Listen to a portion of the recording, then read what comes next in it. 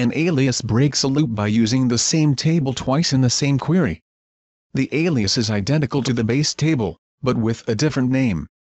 Alias tables can be inserted manually, or by using an automated detection tool.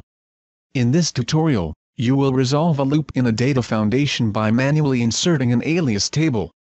Note that this tutorial was recorded using SAP Business Objects Information Design Tool 4.0, version 14.0.0, v 2010-1019-0760. To navigate, use the viewer controls or follow the on-screen instructions, if available. After inserting the tables and joins in a data foundation, check for unresolved loops in the schema. In this data foundation, it appears that there is a loop between the country and customer tables. A loop is a join path issue that arises from the way that tables are related in a relational database. Loops can produce instances where a query returns too few rows of data, and therefore need to be resolved. Click Aliases and Contexts. Check for loops in the schema. Click Visualize Loops. The Information Design tool has detected one loop. Check the loop status. Click Refresh Loop Resolution Status.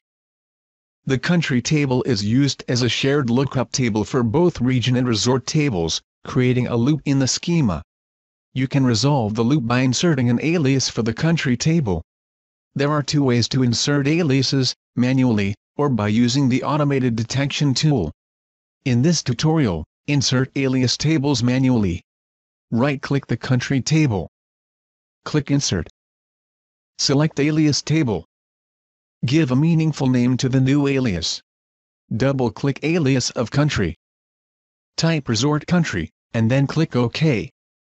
The new Resort Country alias table is inserted in the data foundation. Note that the original table name shows up in brackets in the alias table header. Rearrange the tables in the schema to better incorporate the new alias table. Click to drag and drop the Resort Country alias table to a better location.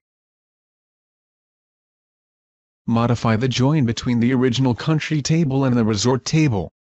Ensure that the new alias table is joined to the resort table instead. Double-click the join. Change to the new resort country alias table. Click the Table 1 list. Select the resort country alias table. Click OK. The new alias is displayed in the Aliases and Contexts pane, and the Loops pane indicates that the customer loop has been resolved. Click Save. When you create an alias table, check that any existing objects that are defined from the original table still refer to the correct table.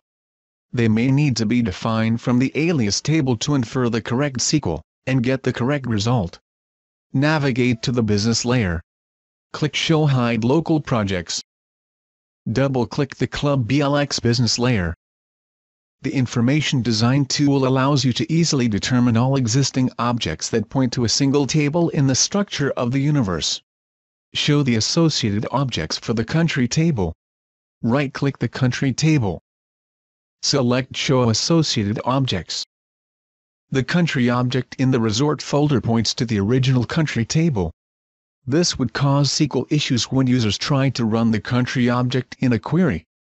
Modify the country object and point it to the new alias table. Double-click the country dimension. Click SQL Assistant. Press Delete. Click plus to expand the resort country alias table. Double-click the country column. Click OK. The country object in the resort folder now points to the new resort country alias table. Click Save. You have successfully resolved a loop in a data foundation by manually inserting an alias table. This is the end of the tutorial.